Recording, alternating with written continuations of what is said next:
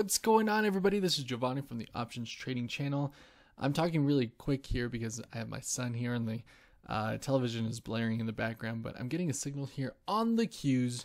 I'm going to buy 188 calls that expire in 10 days. Go ahead and buy them. Market. Let's go ahead. Actually, let's do a limit order at 1.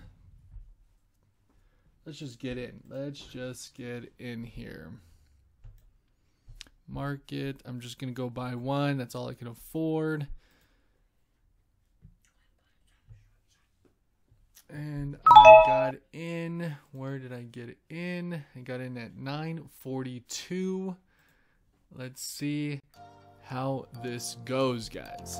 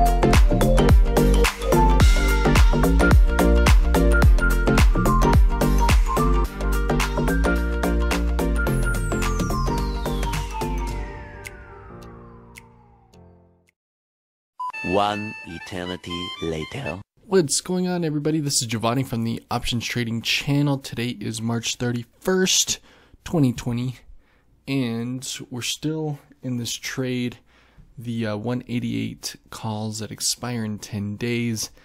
I am quite even on them, not necessarily on the day. I'm down on them on the day. Let me show you what we got here. Down on the day, $37, but I bought in at 942. So down on them a little bit here, but let's see what happens. Still in this trade.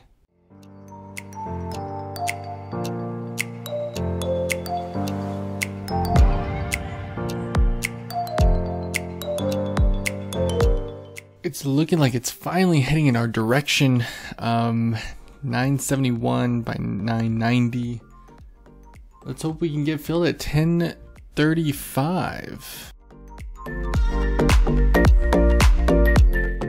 It's there. I'm on the bid. I'm on the ask. And it sold me out at 1035, guys. Sold me out at 1035. I'm happy with that. I almost sold. I held on to my guns. And I am good, guys. Wow, that was a tough trade, but I made my 10% there.